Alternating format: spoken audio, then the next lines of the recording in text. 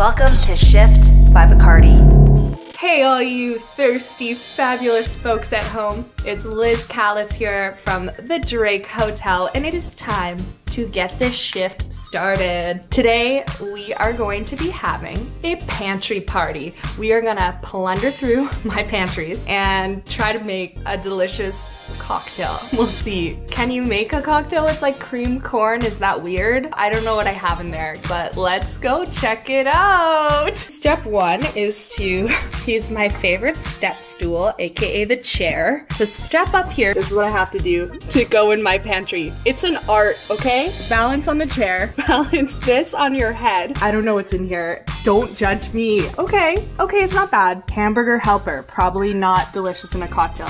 Look at this tiny jar of Nutella. I'm never opening it ever because it's so cute. Sesame seeds, marshmallows. Those aren't mine, okay? Oh, so we have some canned peaches. Okay, I see some good stuff already. Soda, grapefruit flavored soda. I'm gonna get some citrus here. Floating garnish, if you will.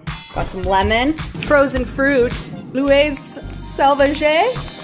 My French is impeccable. Here we go. This is the beginnings of a beautiful pantry party here, folks. Ooh, baby, yeah. Another day, another CERB dollar. Fabulous and ready for the shift. That was a very fun plunder through my pantry. Oh, you guys know way too much about me now. That's okay. We're not judging. We don't judge here. We're just having some quarantine fun. Just use your creativity, use what you have on hand, and you'll be so surprised at what you're actually able to make with what you already have on hand. I had some pomelo, grapefruit, San Pellegrino, club soda. You'll need both. Frozen blueberries, other fruit, that'll be fine too. Orange and some peaches, which I've arranged very carefully in this bowl here. And that's not how I speak. We have a dry red wine. Okay, here's how I feel about red wine and like sangrias and things. Cheap and cheerful, okay? You wanna make it with white wine that you have? Amazing. You wanna make it with sparkling wine that you have? Amazing. You wanna make it with rosé? Rosé season is upon us, folks. You make it with rosé. We're not judging here. The lovely St-Germain Elderflower Liqueur. Love this liqueur.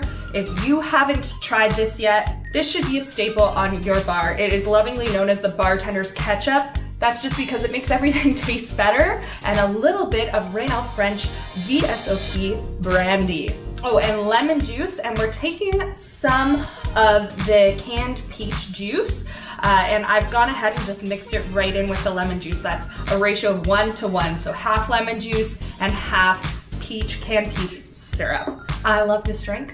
It is built right in the glass. That is my favorite kind of drink to make because it's like less mess and it's very easy. Starting with our non-alcoholic ingredients first, we're gonna take our half peach syrup, half lemon juice. We're looking for 1 ounce. I just love this little St-Germain glass. It comes with a little spoon that's also a straw, so cute.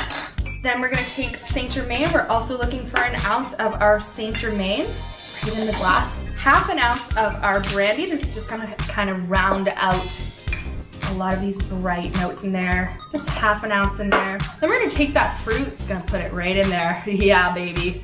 Some peach, some orange slices, frozen blueberries, which are great because it also acts like ice. You're gonna take a sip of your wine, very important. Oh, so good. Let's say just 2 ounces of wine. I feel like that's good. We don't wanna get too crazy here. Ooh, we have a little layering happening. I'm not upset about it. Watch this trick.